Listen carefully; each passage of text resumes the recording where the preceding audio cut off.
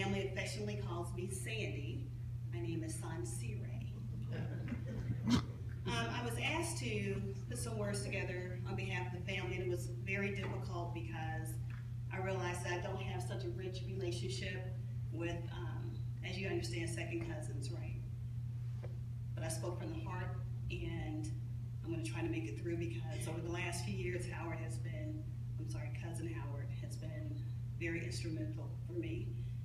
2 years ago, I had congestive heart failure, and Cousin Howard called me and he prayed over me daily. And I did not realize the impact of prayer. I mean, my mother was a praying woman, but he called me daily, and he prayed for me without my asking. And it meant a lot. I'm here today. The doctors did not think I would make it, and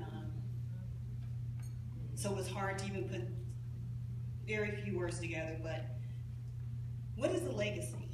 Today we are celebrating Howard Pierce, a legacy of love.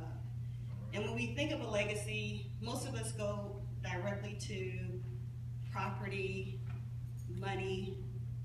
What do they leave me, right? But when I think of Howard, his legacy is so much greater than money, property. Amen. His is love.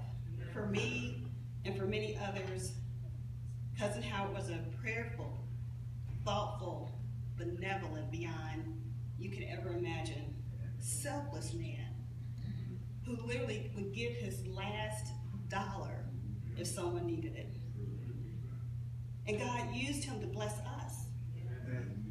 I don't think most of us even realize that. But he was a blessing. His blessing was to bless us. And as I said, unfortunately, I didn't have the pleasure of truly knowing him as long as most of you have. Our relationship strongly began as I realized that he was a member of the Corinthian church. When I went to speak to a friend, and there he sat in front of her. I'm like, what are you doing here?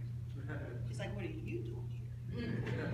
So we kind of joked about that, and when I found that, it was truly a